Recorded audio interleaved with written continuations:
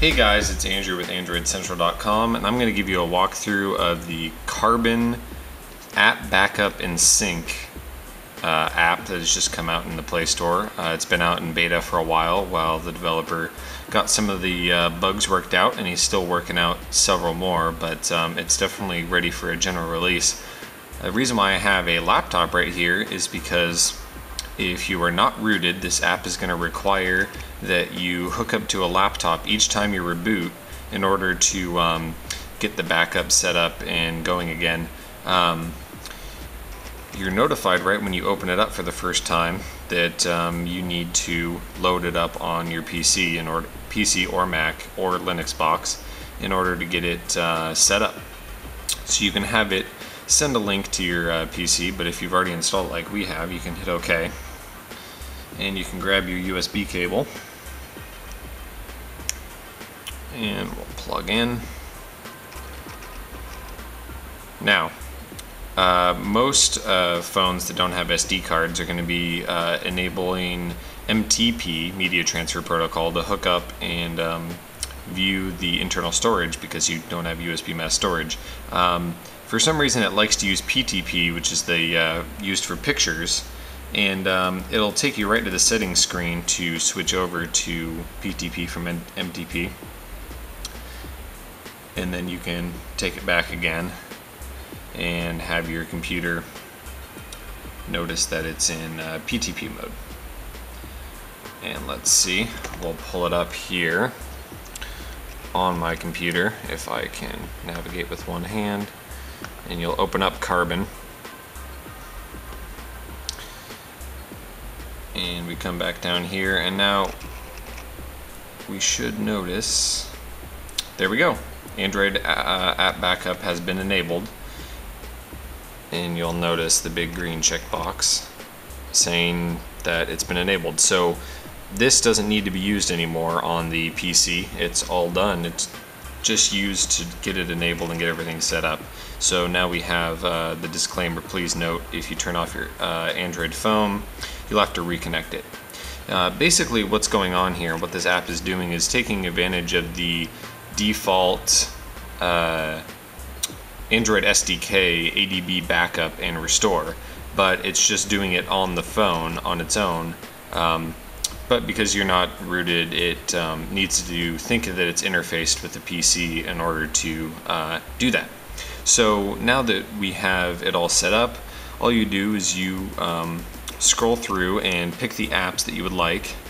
You can also pull this up, and let's see, oh whoops, let's go here, we don't have anything selected. So you can select the ones that you want.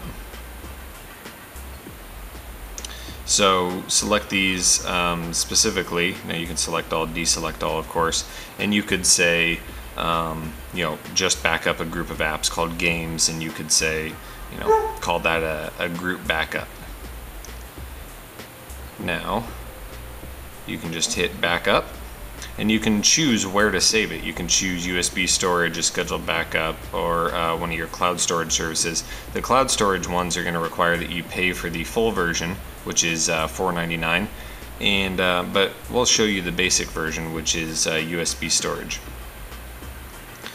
And you just tap that, and it basically, you see, it just goes to the settings menu as if you were doing a manual SDK backup with ADB, and then it just progresses on its own, and it just says okay. So now when you want to go to restore,